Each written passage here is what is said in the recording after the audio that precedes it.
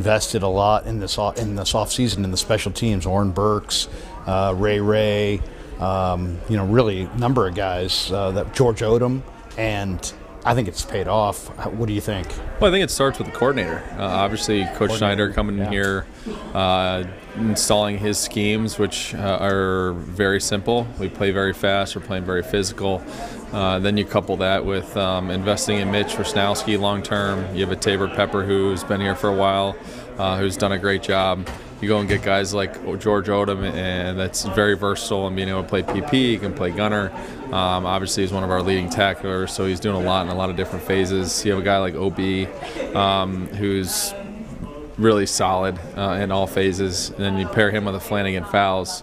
It's kind of hard to stop those guys. So, I think you have to invest in it if you want